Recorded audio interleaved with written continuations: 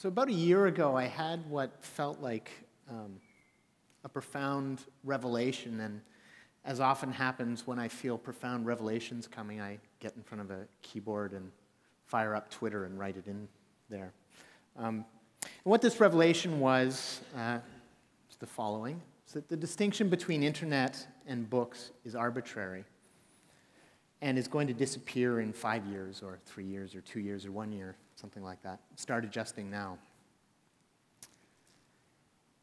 It seems maybe trivial to me now, but still there was something, there was something really profoundly clear to me that there's a very big distinction that people make, that certain kinds of words and sentences go into books, and we can do certain kinds of things with books, and other kinds of words and sentences go into the internet. And we can do different kinds of things with those words and sentences. And I think that idea resonates with a lot of people for a lot of different reasons. And at the heart, I think, is a sentiment that was expressed by a fellow Twitterer who said that indeed, no, books and the internet aren't going to, that there is a distinction between books and the internet, because books are researched, written, edited, published, and marketed, and hence paid for, whereas the internet is ego and noise, and hence free. And so there's this sort of sense that we have that there are certain kinds of things that get printed on pages, bound between covers and sent to bookstores, bought by serious people, and read by candlelight or quietly in the library. Whereas other kinds of words and sentences get typed up on keyboards and sent out to screens and computers and smartphones around the world. And I call this the Joyce cheeseburger dichotomy.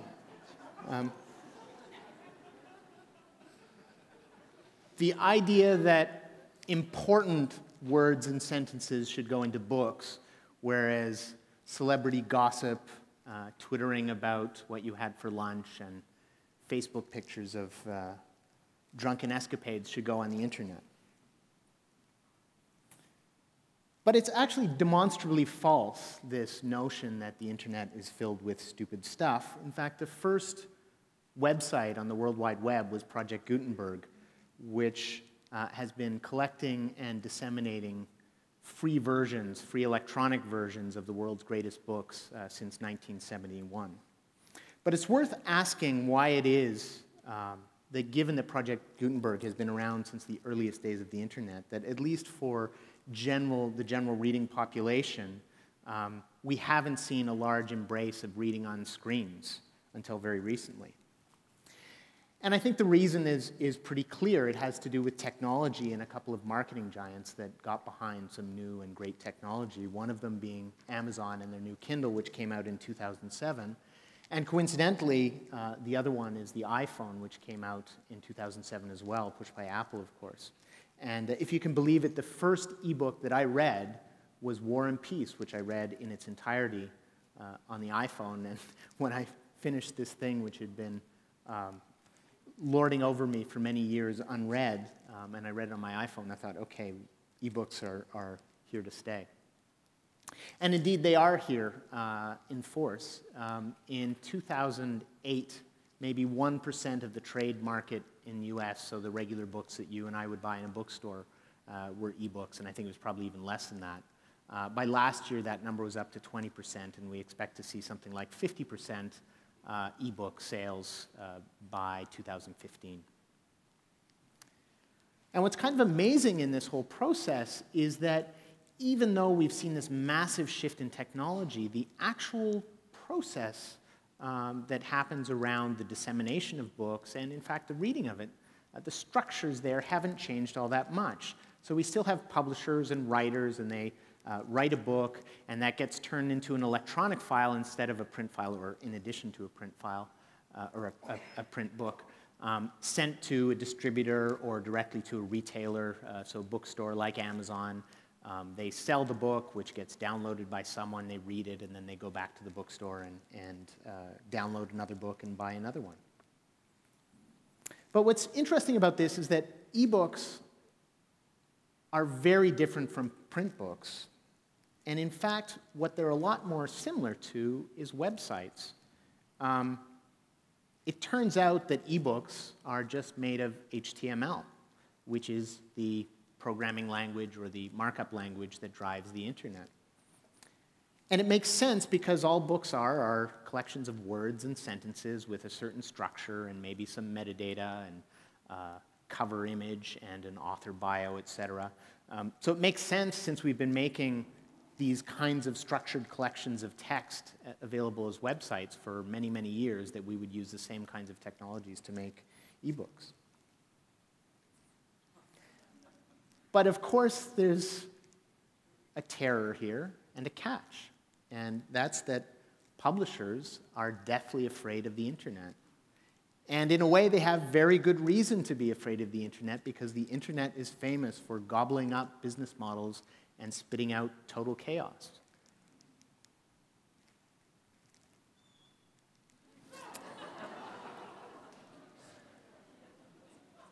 But it hasn't been so bad yet, because ebooks look pretty similar to books in terms of the structure of the business and what we can do with them. And that really, I think, is a problem. And it's a problem because in order to get this similarity with the past, we've ended up constraining ebooks and making them look a lot more like print books and a lot less like the internet. So there are all sorts of things you can do with a website or information that's on a website that you can't do with ebooks. You can't link to a canonical version of an ebook. You can't link to a specific chapter or a specific page. You usually can't copy and paste.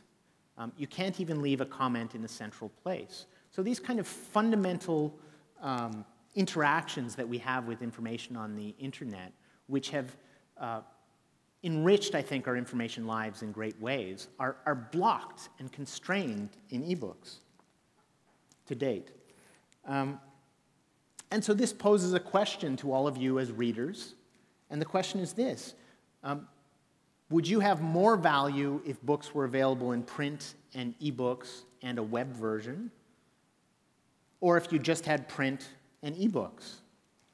And my answer, just by looking at the straight mathematics, is that there's more value with P plus E plus W than there is with just two or one of those possibilities.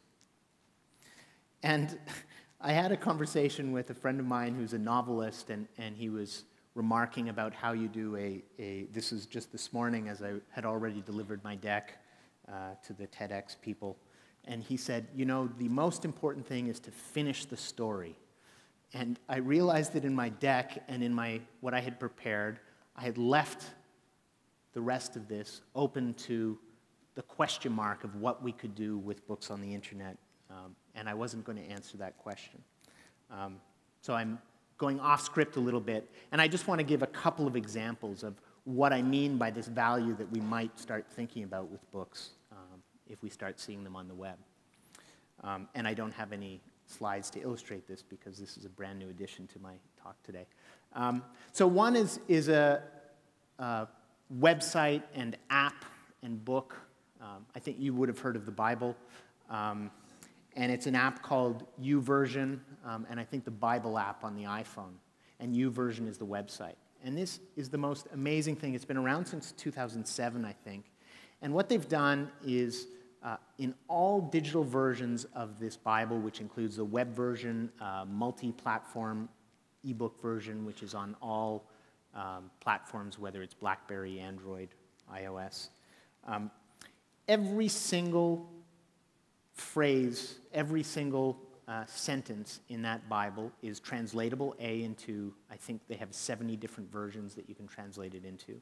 But every single version that every reader has can be commented upon, and so you can open that up and see the comment of every single person who's taken a look at that verse in the Bible.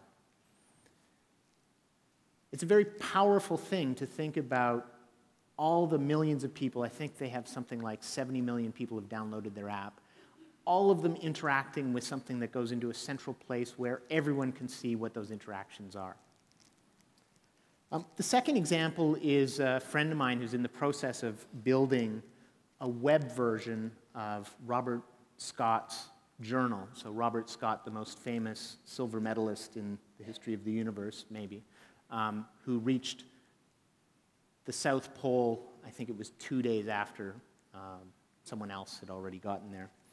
And so he has this amazing journal written I believe that expedition was in 1912, 1913. It's filled with the people, the places, the dates. And they've taken that journal, which exists as a fascinating document and a fascinating print book, which is available as an ebook as well, but they've turned it into a beautiful web experience where every single photograph, every single person, every single date is tied together and tied to Google Maps or Google Earth. So you can chart the course of that entire journey and see everything that's happened along the way, and every bit of data that we have, pictures of different implements used at different times connected to this one experience. So those are two clear ideas of what you could do with books on the internet. And I think the important thing is that we don't know. We don't know because the internet is this wide open place where amazing things happen when we start to put data onto it. And we never really could have imagined email, what email did to mail, what Twitter did to conversation, what we were talking earlier, Jake was talking earlier about maps and what happened when you put Google Maps on the web. So if you think about books as great data sets that could be explored in new ways by people once they were opened up on the web, it starts to be very exciting. And I think the question of why this is going to happen is just about a question of evolution and innovation. And when you throw great piles of data and interesting stuff at people, they start building innovation and creativity and thinking of new ways to do exciting and valuable things with books. So, of course, there are probably a number of you out there thinking this is heretical. Books aren't going to end up on the web because the web, of course, is filled with ego and noise, whereas books are for serious things. But I guess I would leave just with this idea that the future of what we do once we start to put books in this connected network world is totally open, and that's a very exciting thing for people who love books and who love the web to start dreaming about. Thank you very much.